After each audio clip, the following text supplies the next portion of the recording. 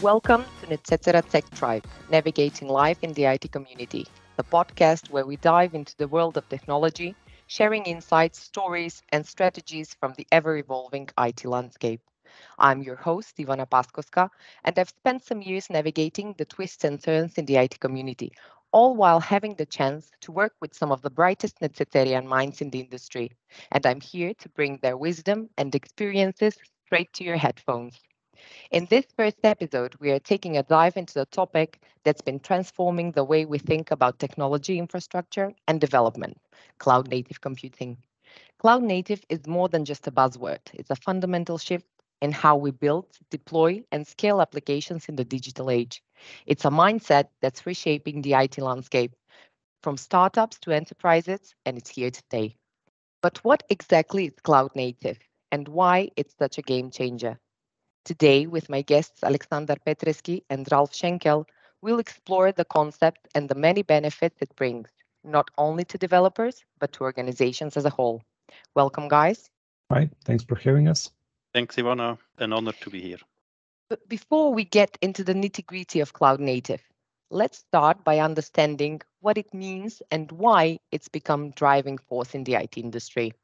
Yeah, cloud native is the modern approach to build and run applications designed for cloud environments. The definition might state things like microservices, containers, orchestration, and DevOps practices. Aleksandar will maybe talk a bit more about this.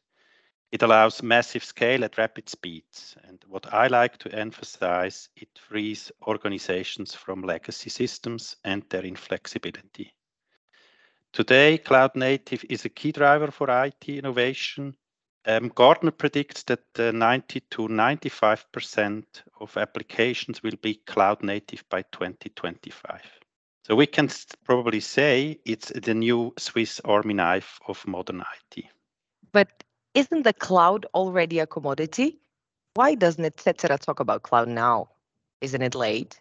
Did we miss the train? I think we are late, but still pioneers. So let me explain it. I agree that the general hype around going cloud is maybe over.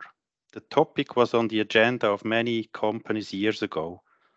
Although Netcetera was a pioneer in cloud computing more than 10 years ago, we didn't really actively push it in the last years. One of the reasons was that we are operating services for highly regulated industries. Getting such services certified in the cloud was difficult in the past or even impossible. For a while, we see now a movement in this regard. The big cloud providers worked hard to change this. So to answer your question, moving general purpose services to the cloud has definitely become a commodity, but for highly regulated services, we are still in an early phase, I think. And as mentioned with Gartner, that predicts everyone is working on making their applications cloud native. The same survey also states that the majority of the decision makers in the companies do not know what cloud native is. That's why I think that Netcetera is a pioneer. Ralph, maybe we can say a few words about what made all this possible. What did the cloud suppliers did to make operations of highly regulated workloads possible? I see three main contributions of the big suppliers as Amazon and Microsoft and Google that support this new trend. First is they passed all sorts of certifications that are needed to operate a regulated workload. So for example, payment card industry certifications like PCI DSS and PCI 3DS. Second, they created ready-to-use compliant services tailored for such industries. The consumer of such services does not need to care about compliance of these services anymore.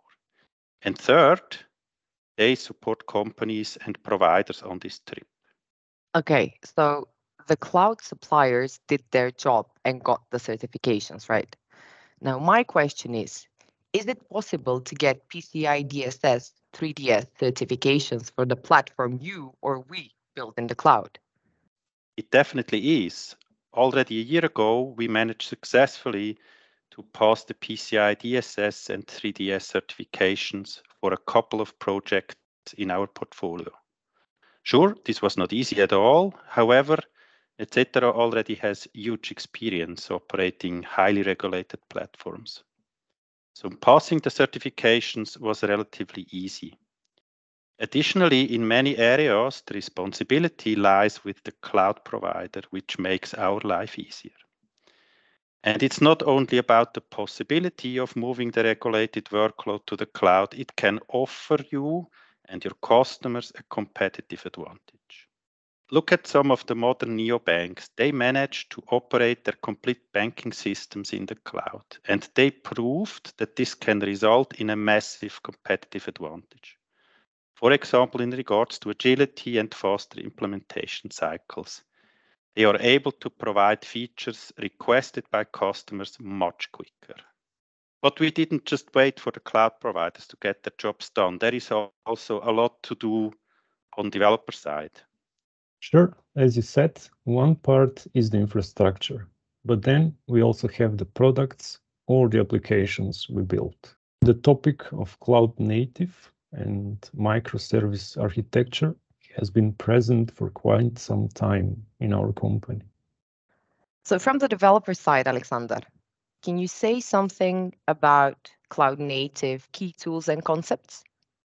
Yeah, sure. Being cloud native means designing, building, and operating applications specifically for the cloud. It involves decompositions or utilizing microservices, containerization, and of course, using orchestrations to ensure that applications are highly flexible, resilient, and they can be managed at scale. This approach differs from the traditional methods we were used to, and that's why our product or development teams had to follow this concept, and they heavily invested in both doing and learning. And to be honest, for me, what I see very positive in the whole process in our company is that we are not trying to mimic what other big corporations do. We are trying to apply the concepts, ideas, and tech stack that we think it fits for us. Now, when it comes to the key tools or technologies, that's where it could become very challenging. If you see, for example, the Cloud Native Computing Foundation landscape and see this number of tools and technologies growing, it gets very challenging. Additionally, cloud providers provide hundreds of services. That's why at Netcetera, we decided to invest in an internal development platform supported by very skilled platform engineers.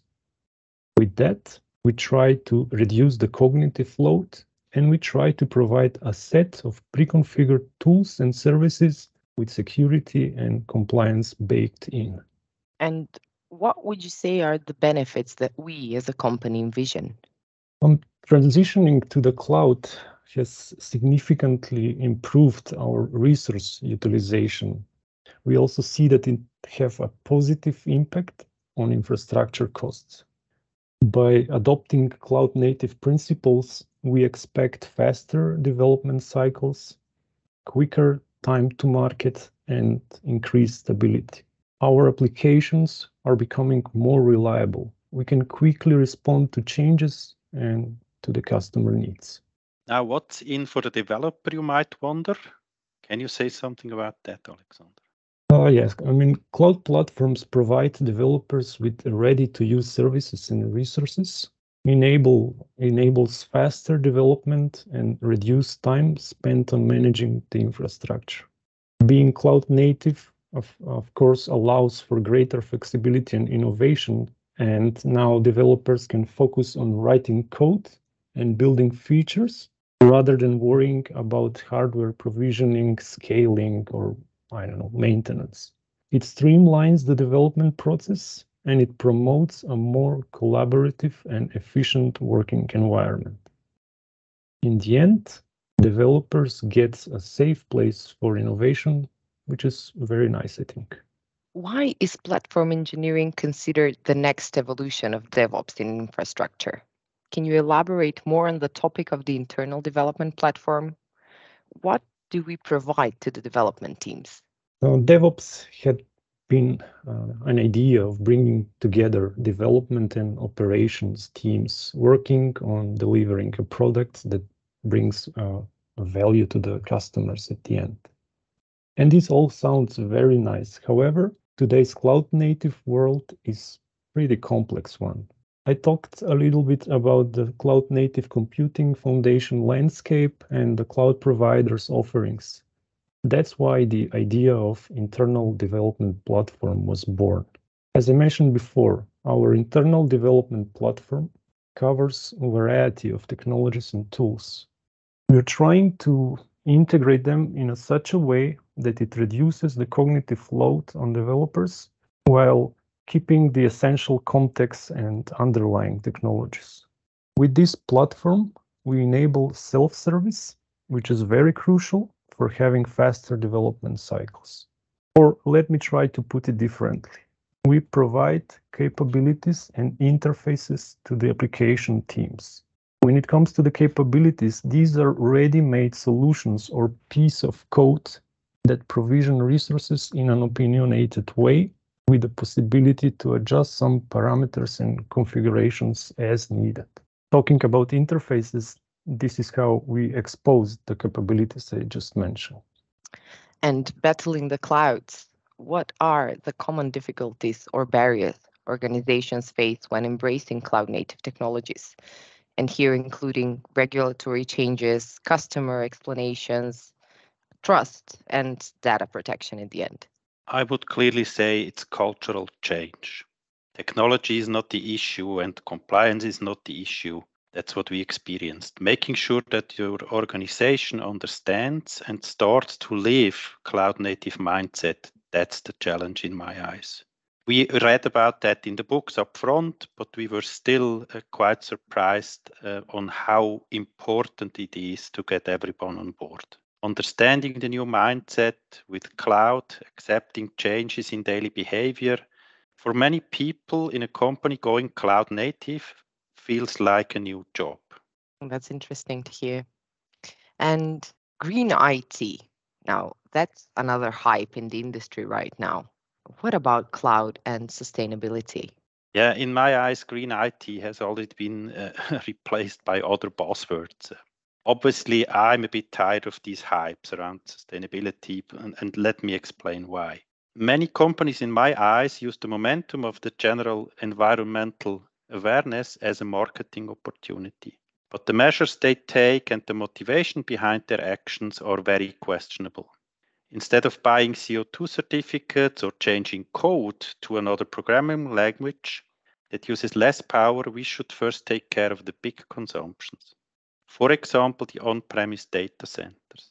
Studies prove that operating the same workload can run with 70% fewer servers at a big cloud supplier.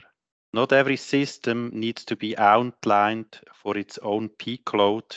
This saving in servers, together with the highly standardized and optimized data centers, can result in power savings of up to 80% compared to on-premise operation. These are real and valuable contributions. And in addition to that, the big cloud suppliers are progressing well, achieving net zero soon.